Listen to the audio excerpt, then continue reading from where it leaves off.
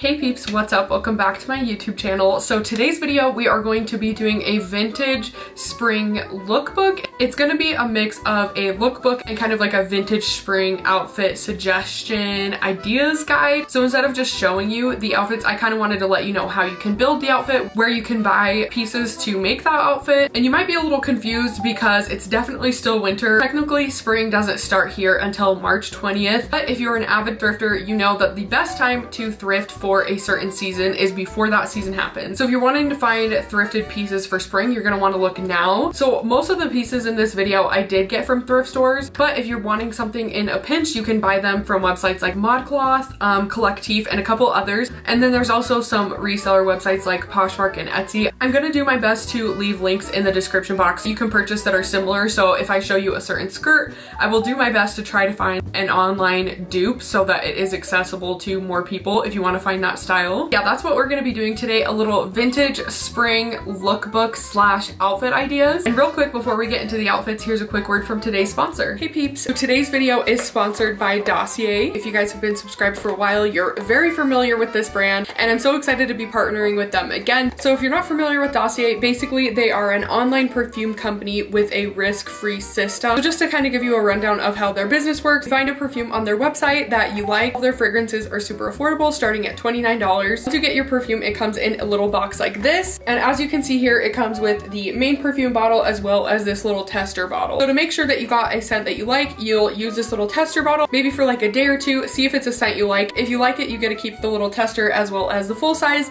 And if for whatever reason you just decide you don't like it, maybe it's just not the right scent for you, you can return the full size perfume back to them for a full refund within 30 days, no questions asked. And I think that's a really cool system. It's always scary to order perfume online because you never know if it's for sure gonna be your style. So I think that's a really cool way that they do it. That way you can test it out before you commit to it. One thing I really like about their website is a lot of the perfumes they make are actually dupes for high-end luxury perfumes. This one's called Aromatic Star Anise, and basically it is a dupe for Dior's Sauvage. And let me tell you guys, it is so comparable to the true Sauvage. It's really shocking how expensive the Sauvage is compared to this and how similar the scents are. I would say this is like a good 90% match. They are very similar smell. Personally, I do like to have a more manly smell sometimes, so this will be shared by both me and my husband. So the link to Dossier's website will be in the description box. You guys should totally check them out. It's such an affordable way to get an amazing cologne or perfume. The link to their website will be in the description box. So thank you again to Dossier for sponsoring today's video, and a huge thank you to you guys for supporting me, subscribing to my channel, and watching my videos. I obviously wouldn't get these opportunities if it wasn't for you and your support. And yeah, without further ado, let's get into the video and into the outfits. Real quick before we get into the outfits, I just kind of wanted to explain this lookbook and my process here. So I thought of 4 different kind of categories of things I like to wear in spring. We're going to be going through 4 different categories, and then I will be elaborating on how to style those specific pieces up for spring. And first category we've got here is circle skirts. There are 2 main ways that I love to style circle skirts. The first one is what I did here, and that is pair them with a solid vintage button up, and then you just add accessories from there. I threw on this little headband and these retro hoop earrings, again just to give it a little bit of a retro kind of vintage flair. Then I topped off the outfit with a colorful rectangle bag with a little floral scarf tied around it, again just to add more color and some vintage inspired details. I also forgot to mention every outfit in this video will be paired with a pair of flats. You won't see them on screen, but these are the flats I'll be wearing, either these or the same ones in the color brown. These green ones matched this outfit, but my biggest suggestion with any vintage outfit is to pair it with flats. It will easily give any outfit a retro look. Moving right along to outfit number 2. Technically this is a half circle skirt, but you get the point, basically the same thing. My second way that I like to style up circle skirts is to pair them with a vintage or vintage inspired t-shirt. For this one I chose this vintage looking Star Wars t-shirt. Obviously you can find vintage t-shirts on Etsy or some vintage inspired t-shirts on websites like Big Bud Press or Junk Food Clothing. I decided to add this little Coca-Cola tote because this is the type of outfit I'd wear to an amusement park like Disneyland or Six Flags. It's super comfy but also makes you put together. I know a skirt isn't ideal for those situations, but that's honestly what I might wear. I also thought the red in this bag looked cool with the red in the t-shirt, and then to top it off, just to make it a tiny bit dressier, I added some small gold hoops. Just a fancy touch that ties everything together. And here are those flats again. This is the look all complete, and we are now ready for a day of cute and casual fun. Next category is going to be oversized 90s floral dresses. I know that's super specific, but I'll show you what I mean. I'm a huge fan of these oversized 90s dresses. They are the best way to look put together with minimal effort. You just show up to brunch wearing one of these with some accessories and everyone is going to think you're so cute and that you tried, but really this outfit took you 2 minutes to throw together. I specifically like these ones that tie loosely in the back because they give your figure just a little bit of shape while also being extremely comfortable. Switching up the shoe, I thought these hot orange sandals would be cute because they are a pop of color against the navy blue, and again, if this is kind of like a brunch look, it dresses them up a little bit. I also threw on a floral necklace to match the dress and decided not to use any earrings, and then topping it off with some wicker accessories. One huge suggestion that I have is get a straw hat and a straw bag. They don't have to be vintage, but adding them onto a vintage dress, especially in spring, will just elevate the entire look. And here is another example of the oversized 90s floral dresses. Kind of random, but I like that these usually have a big slit in the front to make them super easy to walk around in. I kept the same necklace and added the small hoop earrings again. I just like to keep it simple with these dresses because, again, they are just my go-to when I need to run out of the door but also look cute. More floral the better, so I added this muted tone floral fossil bag. I specifically chose a crossbody bag because they are hands-free, making this kind of a perfect outfit for a spring flea market or farmer's market.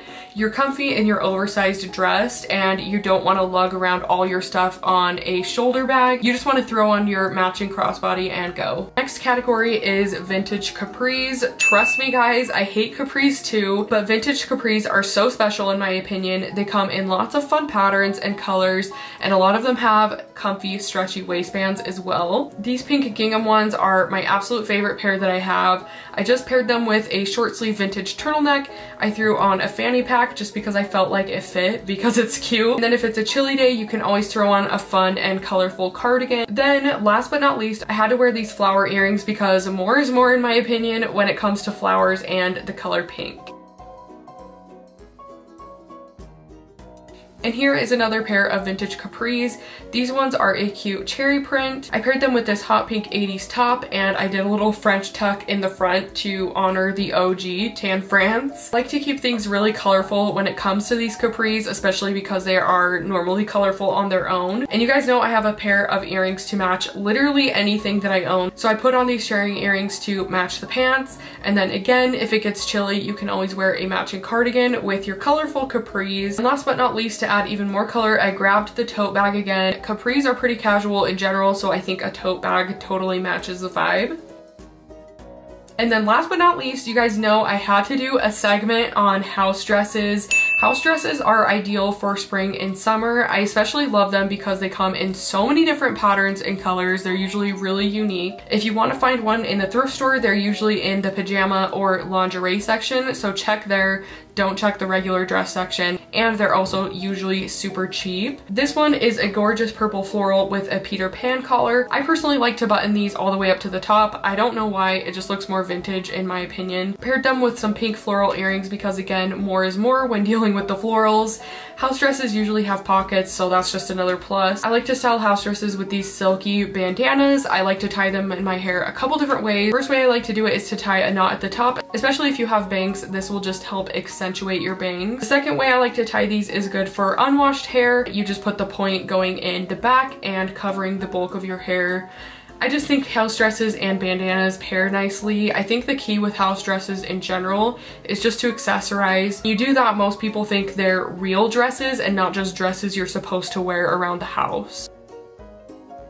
And then ending this video with my favorite house dress. This one has an adorable fruit print all over it. I paired it with my strawberry earrings to match the fruit on the dress. And then of course I threw them on with the straw hat. It just matches the vibe of the dress and the fun fruit earrings. And then I added the straw bag because again, why not? This is the perfect outfit for a little farmer's market or maybe just like a little neighborhood picnic type thing, or just like anything involving like fruit or a day outside. I just think it's really fun and casual.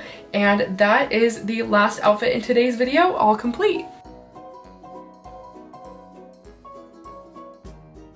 Alright you guys, that is it. That's gonna be it for today's video. Thank you guys so much for watching. Let me know in the comments down below if you liked the video and what kind of styles or lookbook you would like me to put together in the future. I hope it was a helpful video and that you liked the outfits. Thank you again to Dossier for sponsoring today's video. I will leave their website linked in the description box. If you guys want to see me style up and put together more thrifted and vintage outfits, feel free to follow me over on Instagram. I post there a couple times a week, so you can always get some fun vintage outfit inspiration there. But yeah, other than that, I think that's gonna be it for today's video. Thank you guys so much for watching. Have a good one.